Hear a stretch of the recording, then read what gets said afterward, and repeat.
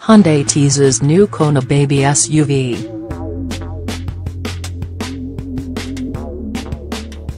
Supplied catch a sneak video preview of Hyundai's all-new baby SUV, the Kona.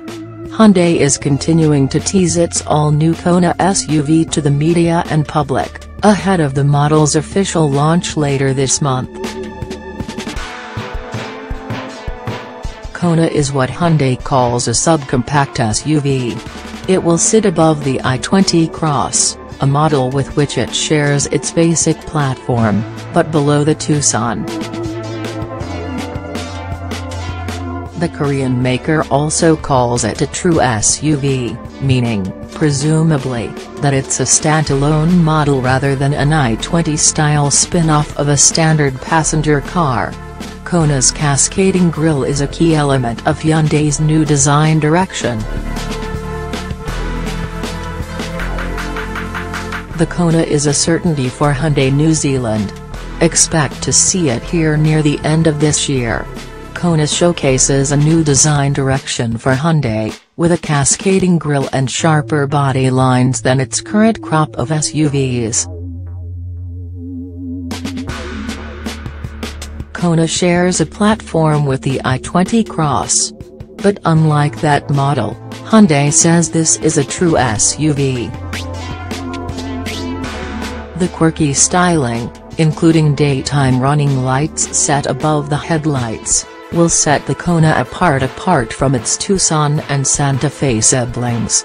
But it'll also fit right in with look-at-me rivals like the Honda HR-V, Mazda CX-3 and Toyota CHR.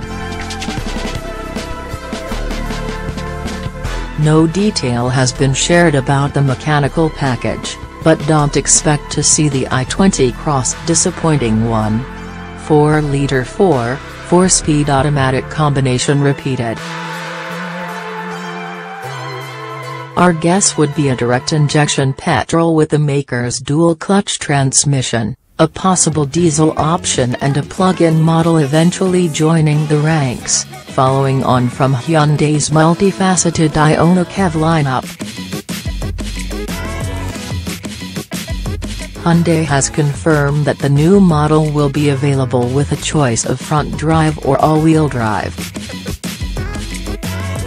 A Hyundai first is the Kona's head-up display, which projects key driving information directly into the driver's line of sight. The 8-inch projected image has a luminance of 10,000 candela per square meters. The Kona badge continues Hyundai's love of American place names for its SUVs. It's a district on the Big Island of Hawaii.